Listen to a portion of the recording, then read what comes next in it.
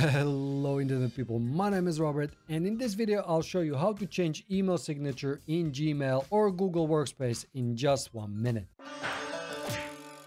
Tips with punch.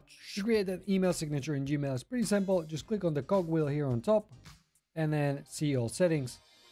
And here you have to scroll down until you see signatures. Where is it? Here it is, you see. And let's create a new one. I'll call it default and create. And now here you can paste, write anything, or you can paste an image, or you can add some styled email signature like this one here. And then what you need to do is also here you have a few settings. You can choose to show this signature always when you start new email, and I'm going to select that. And on reply or forward, it will also show you the signature if you want to. I'm not going to select that. I'm going to leave it like this. And then you need to remember to save these changes, otherwise it won't show up.